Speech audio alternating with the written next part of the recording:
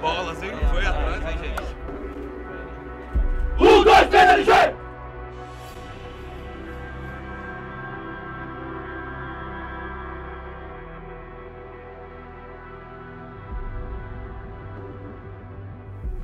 So we went to the second map against Gamers 2. It was Inferno. It was a bloody map for a few reasons. First, because the map was pretty intense and we started losing it and get ourselves back with a pretty good T-side. And second, because I had a nose bleeding.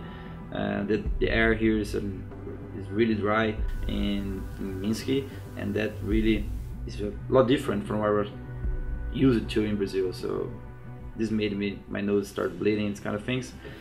And I think we could close the match against Gamers 2 pretty convincingly on 2-0 to start really well on this tournament.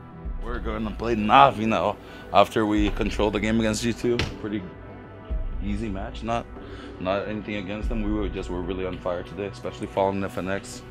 They were able to take control of this game, man. That's about it.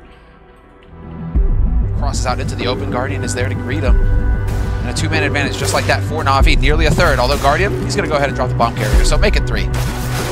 Well, all on cold, 1 on 2, he gets a kill, he's actually got the triple, looking for one last headshot, up on the train, he's got the advantage. Zeus missing all of these shots, pistols out again, there's plenty of time, but Zeus is hunting him, he makes it around the corner, Cole looking for the shot, he's gonna get that quad kill, and Luminosity, they're gonna take it, and look at that reaction, they're so ready for it, what a man.